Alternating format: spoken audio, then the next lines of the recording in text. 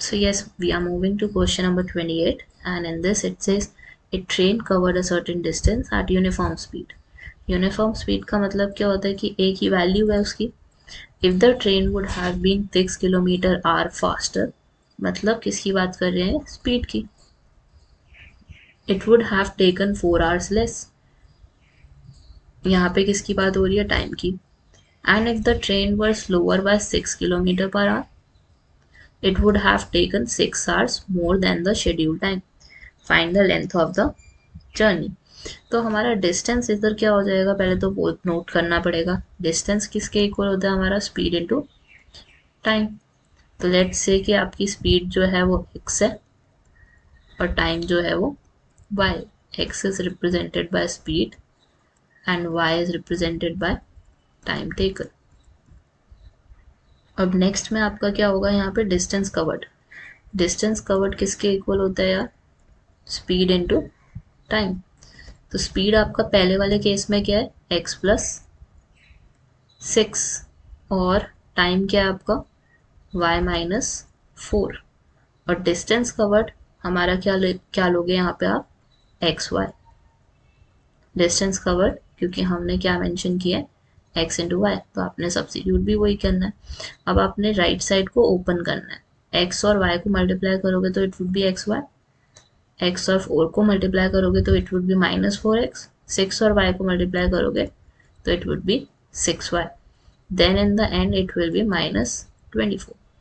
तो xy से xy cancel हो गया आपका, माइनस 24 लेफ्ट साइड पे आ जाएगा और आपके पास क्या बचेगा, minus 4x plus 6y. Second वाले से इक्वेशन बनाने की कोशिश करते हैं. सेकेंड वाले में हमें क्या बोला कि हमारे पास डिस्टेंस तो वही xy रहेगा और स्पीड में क्या चेंज आ रहा है, speed is being reduced by 6. y में क्या चेंज आ रहा है, 6 hours. y is increasing by 6. Then you have xy on the left side. Right side पे आपके पास क्या है, x और y को मल्टीप्लाई करोगे, x को 6 से मल्टीप्लाई करोगे, देन 6 को y से करोगे एंड देन लास्ट में माइनस 36. xy से xy कैंसिल. अब आपने इक्वेशन बनानी है यहाँ से, 6x minus 6y is equal to 36. अब आपके पास दो इक्वेशंस आ गई, फर्स्ट और second.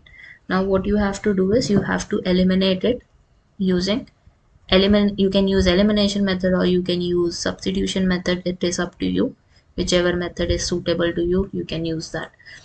So I will be using elimination here. Why I am using elimination, because I can see I have 6y in both the equations, so it can be easily eliminated. So first equation is 36, 6x minus 6y, 24 is equal to minus 4x plus 6y.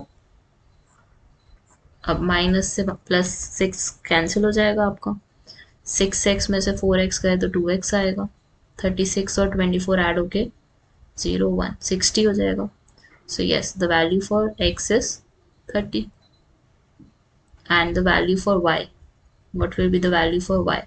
You have to put the value of x in first equation or the second equation, you will get the value of y.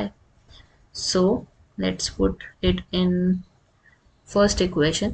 So 24 is there, minus 4 is there, 30 is there, and the last one is 6y.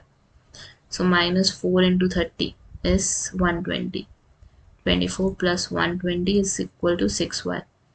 And adding 24 and 120 will give you 144. And dividing it with 6. Y is 144 divided by 6. So I can cancel it and we'll get the value of y as 24. So yes, they are saying now find the length of the journey. Length मतलब distance निकालने को बोल रहे हैं, तो आपने distance निकालना है x into y से. So it is 30 into 24 और 30 into 24 कितना हो जाएगा आपका, it is 720 kilometer. So yes, it is the length of the journey they have to cover. बस आपने इक्वेशंस बनानी थी एंड उसको सॉल्व करना था, so that you can get the value of x and y.